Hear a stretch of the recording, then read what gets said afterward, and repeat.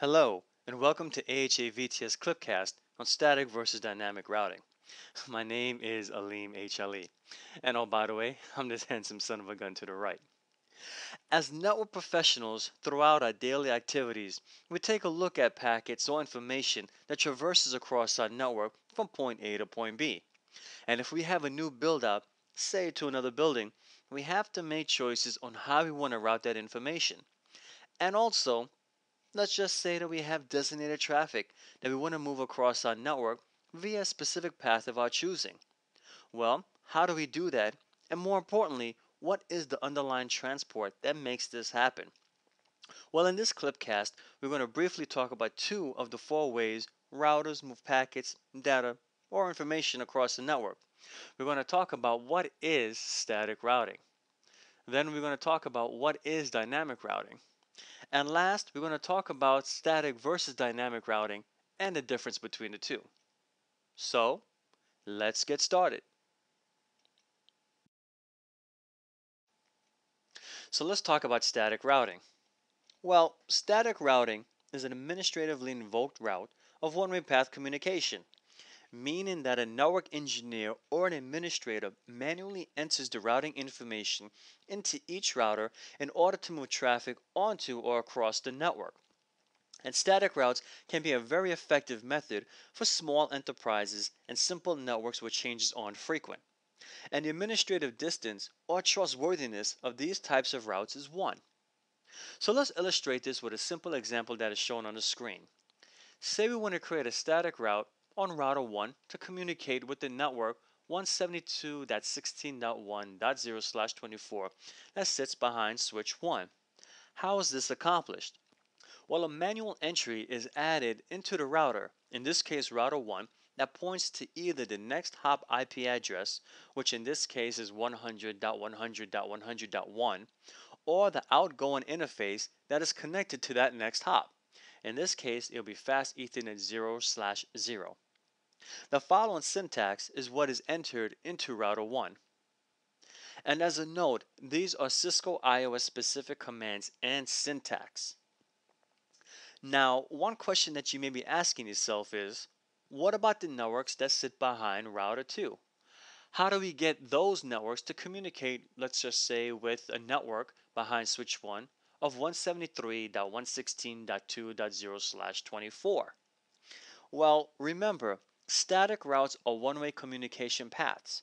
So whatever commands or syntax we use to get the networks behind router 1 to communicate with the network 173.16.1.0/24, we will have to do somewhat of the same in order for the networks that sits behind router 2 to communicate with the network 173.16.2.0/24 that sits behind switch 1.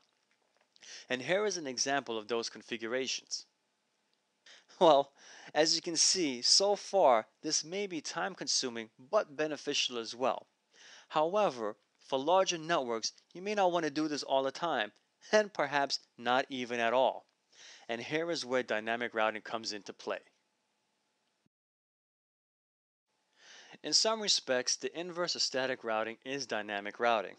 Well, dynamic routing involves the exchange of routing information via periodic updates and or responses to changes on the network. A routing protocol is what is configured on a router to start such a process. After configuring the routing protocol, there is little or no administration afterwards. And there are a few routing protocols that are used on networks, such as RIP version 2, OSPF, EIGRP, and ISIS, with OSPF and EIGRP being the most popular. And the administrative distance is specific to each routing protocol.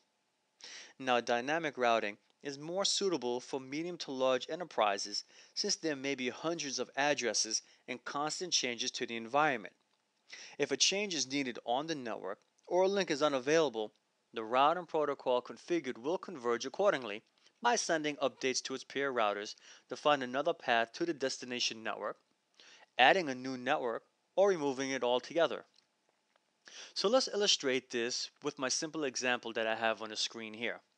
Let's say we want to configure basic OSPF for the networks behind router 1 to communicate with the networks behind router 2. In this case, we would have to configure each device accordingly with the proper configurations to start the OSPF process and the dynamic routing.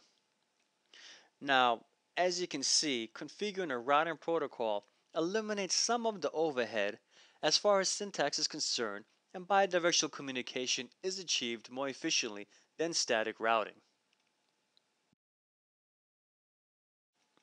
When deciding on how to route on a network, we need to understand the difference between static and dynamic routing and the pros and cons.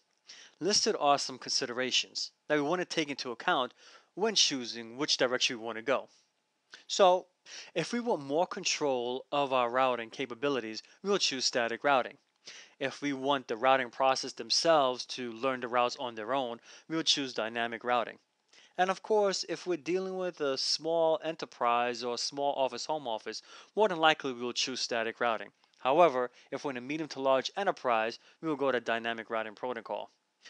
If we want to be more tedious with our granular controls, we'll go with the static routing.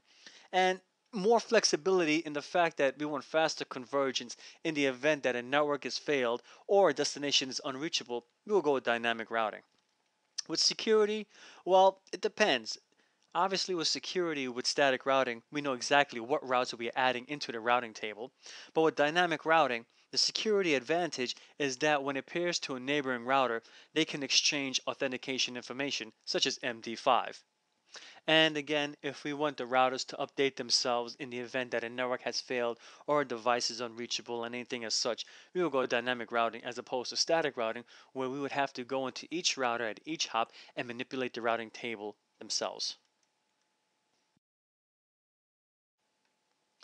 While static and dynamic routing are what are used as the underlying transport of data between end stations and devices. You can have a purely static environment, or a dynamic one, or a hybrid using both. You can also visit AHA-VTS.com and look out for future clips, flicks, clipcasts on these topics and much, much more. I hope this clipcast on static versus dynamic routing was informative, and I'd like to thank you for viewing.